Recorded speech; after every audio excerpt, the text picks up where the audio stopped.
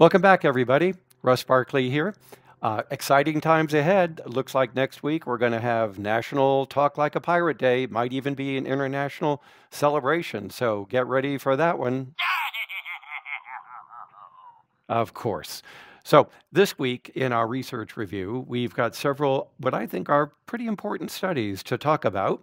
The others are listed over in the thumbnail sketch. And as always, if I talk about an article, I give you the hot link over to that article in case you want to read about it. So let's get started. The first one that we're going to talk about is very important and is related to an earlier video I posted on my channel about whether or not early treatment with stimulant medication predisposes children with ADHD to later higher likelihood of abuse of drugs generally and stimulants in particular. And as you know, in that particular review, I talked about a variety of studies, all of which did not find any evidence that treatment with stimulants in childhood, regardless of the duration of treatment, was linked in any way to an elevated risk for drug use later in life, particularly use of stimulants. So, and there were many studies, as I reported there,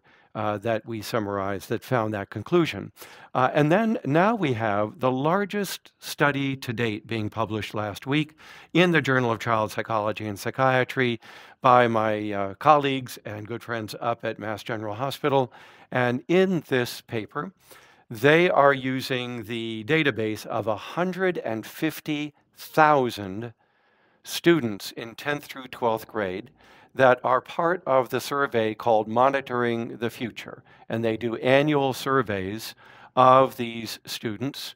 And the current surveys go between 2005 and 2020. But the important thing here is they're using a large population-based sample.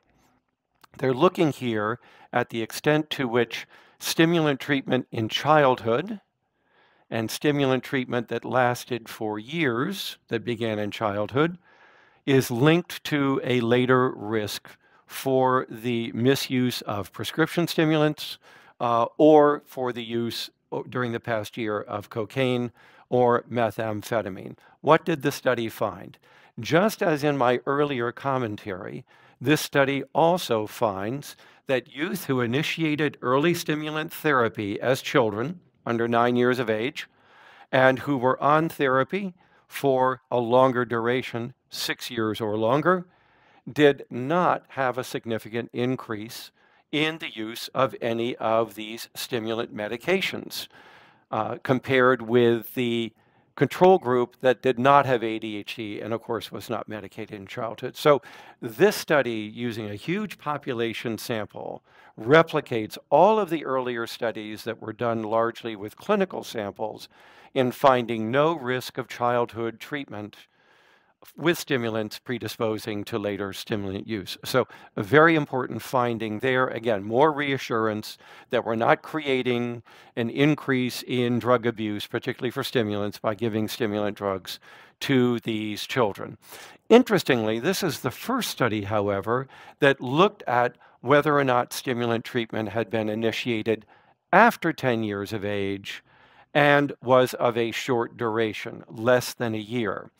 And what the study found is that for that group that had late starting treatment and didn't stay on it very long, there was a significantly increased risk that these individuals would be using cocaine or prescription stimulants during the past year. So there appears to be this tiny little group of individuals that carries a risk.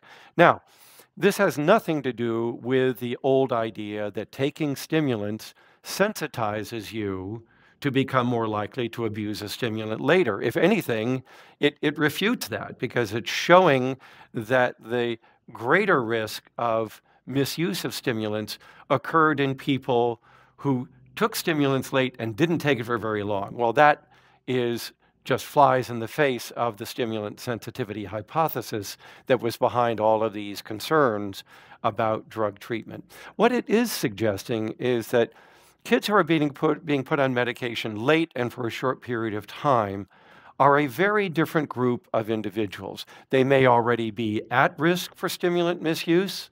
They may have been using it even earlier before they went on stimulant medication. Certainly, once they try stimulant medication, looks like if they don't stay on it, they may be prone to going out and seeking stimulant prescriptions illegally, of course, later. So there's a lot of explanations that go on in possibly accounting for this, but clearly it doesn't have to do with sensitizing children, because if it did, then we would see stimulant abuse later being associated with the longer you stayed on your medication, the more likely you were to abuse the abused stimulants, excuse me. Now, along with this study in the journal, there is also a commentary by friends and colleagues of mine at the University of Pittsburgh, Tracy Kennedy and Brooke Molina, in which they go through the study in detail, talk about its importance and its implications, and basically say what I've already said here about the fact that this study doesn't provide evidence that stimulant treatment of children predisposes to stimulant abuse later on. But it does raise an interesting hypothesis about a very small subgroup of children who might be at risk, even more so than ADHD kids are, for abusing stimulants. But it has nothing or very little to do with whether they took stimulant medication. That just seems to be a marker for abuse later if they started late and used it very little, that is the prescription stimulant. So a somewhat complicated topic. They go into all the nuances about this risk, but I think a very important paper given the size of the sample. So if you're interested, go have a look at the study and this commentary. Moving right along, I want to talk about a paper that I found fascinating. You may not, but it's the first paper that I've seen on this topic at all. And that is an assessment of what is called glymphatic functioning in children with ADHD. So let me move over here quickly and show you what they're talking about. The glymphatic system in the central nervous system is a system in which the cerebral spinal fluid that coats, soaks, nourishes, and cleanses the unwanted byproducts out of the brain and dumps them into the lymph system. So here we see the cerebral spinal fluid. It's circulating around and through the brain, and then it is cleaned out by membranes in the glymphatic system, and the unwanted or toxic compounds are then removed into the lymphatic and blood system. So a very important system for maintaining our cerebral spinal fluid and cleansing it. And that's what this paper was taking a look at. So that just acquaints you with what is this lymphatic system. What did the paper find? It found that children with ADHD had larger volumes within this system and compared to typically developing children. However, it also found that they had smaller clearing of the system, that is, less clearing of the cerebral spinal fluid through the lymphatic system than did the typically developing group. So it looks like there's got more room in the lymphatic system for the flow of cerebral spinal fluid, but less clearing of the toxic substances out of the cerebral spinal fluid through this glymphatic system. So the study concludes, as it says here, our study suggests that the glymphatic system alternation may participate in the pathogenesis of ADHD. That's possible. It's also possible that the genetics of ADHD not only predisposes to problems with the development of brain networks, but also to problems with the development and functioning of this glymphatic system. So I'm not so sure I would agree with the authors about this sort of possible causal interpretation of their findings. Their results are really correlational in nature, but nonetheless, it's the first paper that I've seen that even looked at this glymphatic system in kids with ADHD.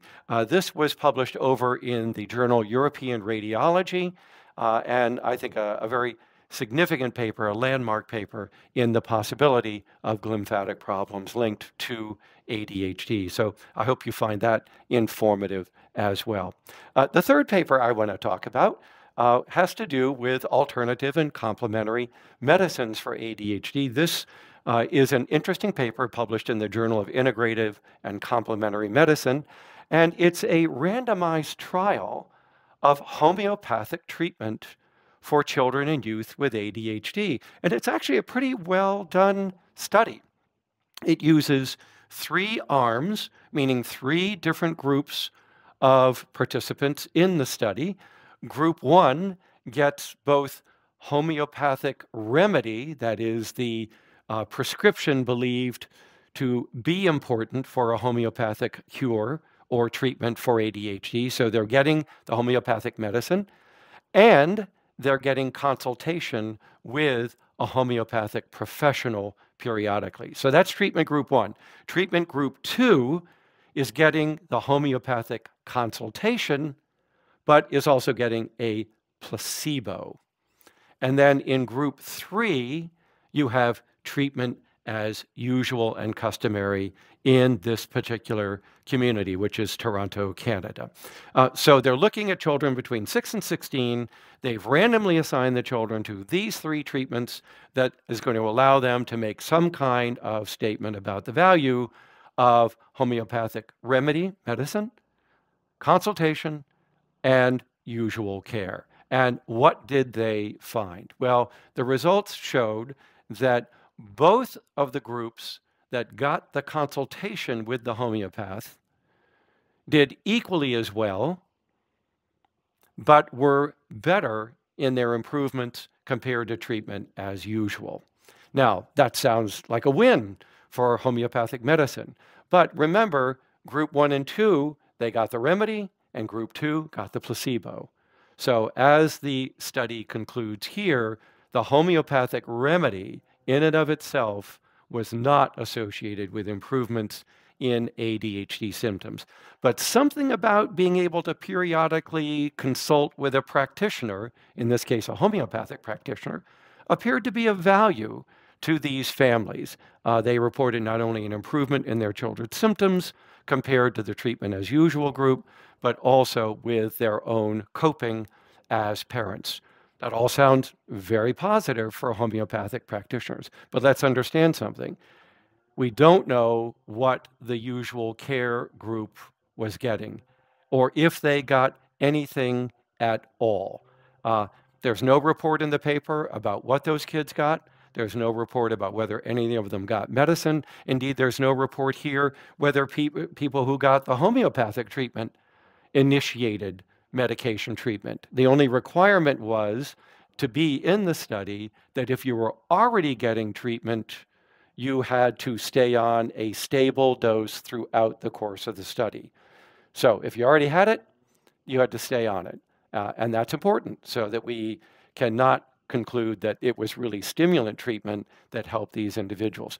Nevertheless, there's no report here of what percentage of kids across these groups were already getting medication, what percentage of kids started medication in this study after the treatment began, because they were allowed to do that, particularly in the usual care group, or whether the usual care group got anything at all. So to me, I think what this study is saying is that consulting with a professional periodically, if you have a child with ADHD, may be helpful to you in coping with the ADHD, and maybe you report some decline in symptoms.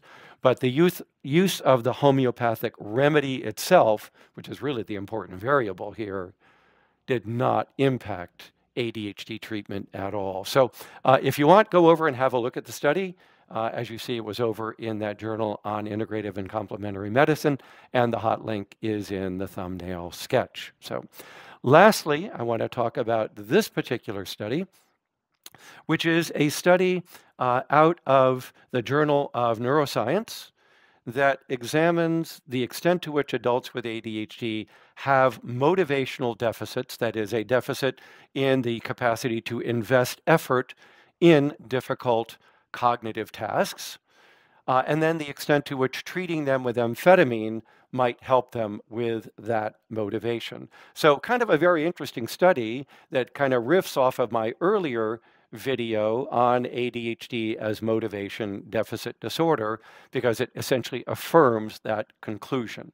So the authors point out that their results, by the way, the study I think was done in Australia, but they point out that their study had three basic findings of import. First, individuals with ADHD were found to have lower motivation to invest effort in both a cognitive and a physical challenging task than did typical peers. So evidence there that there really is a motivational deficit with this disorder. Second, they found that amphetamine given to certain of these individuals increased their motivation to perform these tasks.